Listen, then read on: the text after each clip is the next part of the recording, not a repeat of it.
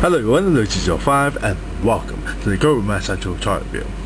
And today we'll be looking at the 2010 release by Mattel of the Walmart exclusive of the DCUC Classics celebrating the 75 years of superpower of the Green Lantern's Light 5-pack.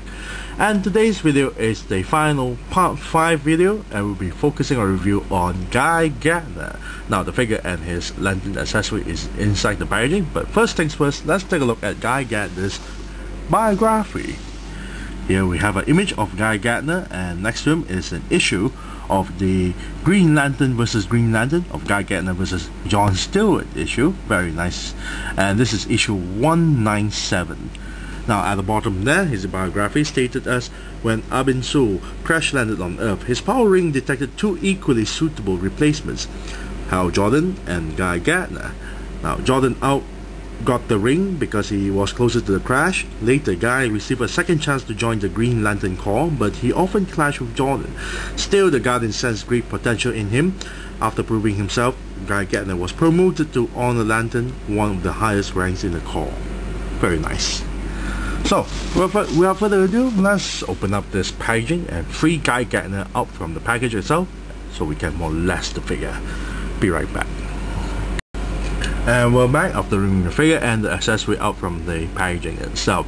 Now let's take a look at the Green Lantern accessory. Now I don't want to go into too much details on the lantern accessory itself because, well, the rest of the 4 other figures which I already did the review on has the same lantern accessory. It's painted in metallic green and has a handle that turns 360 degrees.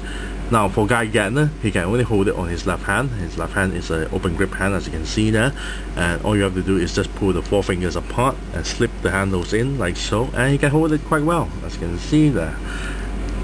And then you can pop out the handle and there you have it. That's all I'm going to talk about the lantern. Let's take a look at Guy Gardner's paint job. Now let's start with the head. The hair is painted nicely. There's some shading on the sides there and also a little bit on the back. Eyebrow is also painted. The eyes is painted in white and the pupils is in blue. The row of teeth is painted in white, but the flesh tone skin is not painted at all. However, the neck joint is painted. Now the inside of his shirt there is all black plastic, and the entire vest here is all in green rubber plastic, as you can see. But the collar here all the way down to the belt, the buttons, the belt buckle are all painted in white and in silver for the buttons and the buckle itself. But the buckle and the buttons, when you look closer, it has this kind of like glitter effect. I'm not too sure if it's just my figure because it looks kind of weird with the sort of like a glitter effect going on with the buckle there. Got a nice little Green Lantern logo at the abdomen area there. On the back there's nothing to talk about. The arms are all in black plastic, but the gloves are painted in white, as you can see. There's the Green Lantern ring there, that's painted very nicely done. However, for the gloves itself, now at the middle of this joint here, you can see there's a little bit of, well, gray going on because they didn't apply the white paint job all the way through, so that's on the other side. The entire legs here is all in, well, plastic colors. For the black plastic color here at the section here is painted in white stripe, as you can see. Now the boots here, as you can see here, this lower section of the boots is painted in green, and the boots itself is not painted at all, it's just pure green plastic. Now the paint job is very minimal, but looks very nicely done. As you can see, there a lot of colors going on throughout the entire figure itself. Let's take a look at the figure's sculpt. Now it looks very nice. Guy Gardner looks very nice indeed. I love the head sculpt. He has a really big jaws here, making the illusion that the head is actually a bit bigger, but it is actually in scale. Very nice details on the head itself, especially on the hair. Has a really nice hair sculpt, looks like a mushroom hair. Very nice details. The ears nicely sculpted, so that's on the other side. Now for Guy Gardner, look at his face. He looks very arrogant, very smug, very confident face, very nicely done. You've got a grin there. His eyebrows are raised upwards. Very nice. I love the amount of details they put for Guy Gardner's face. Very awesome. Now for the torso itself, the body is the same as any DC Universe Classics male body, but for Guy Gardner they added on this vest itself. Yes, it's a separate piece, okay, including the ones inside as well. This piece here is a separate piece. They're all soft rubber, as you can see here. All soft rubber. Very nice, but very nicely done with the sculpt itself, or the mold. Now the gloves is also well done. It's totally different compared to the rest of the characters, except, well, John Stewart. As you can see there, there's difference of a different mold and sculpt there on the gloves. And also for the boots itself, very nice. A lot of nice new stuff for this figure itself,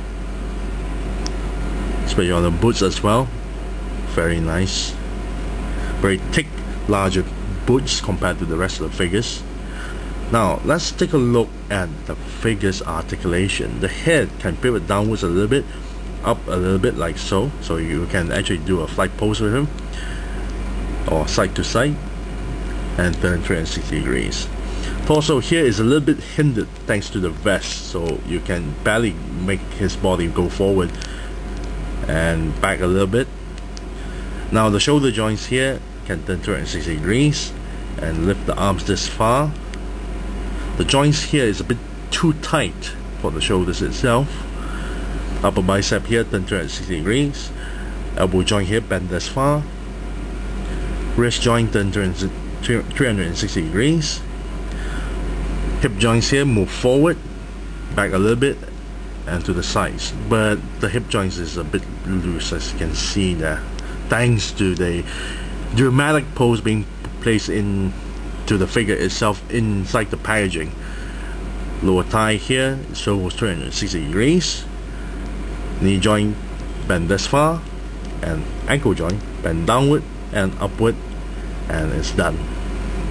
Overall, I really like Guy Gardner. The amount of new stuff being put onto the figure is very nice. I really love the glove itself, the boots, the add-on on the vest. Very nice touch, especially when they try to make it very soft, as if, well, he's actually wearing a clothing. Too bad you can't actually remove it because it's permanently affixed to the figure itself. And I really love the head sculpt. Despite that lacking of paint job onto the face itself, the head sculpt looks really nice. The mushroom hairstyle, the really smug face, this arrogant smug face going on with him, very nice. But the figure has some, well, issues like loose joints on the hip. I really hate it when they try to pose this figure in a dramatic pose and place it into the package itself. That tends to warp some parts or loosen some of the parts itself. Really disappointing. But I really love the new parts they place onto the figure. Very nice. So if I'm gonna give a rating out of this, I say he is among the best in this 5-pack itself. So if I'm gonna give a rating out of this, I would say I'll give it a nice 8 out of 10. Why not 9? Because, well, like always, it doesn't come with any other accessories except for the Green Lantern itself. If it comes with the accessories, it will be great.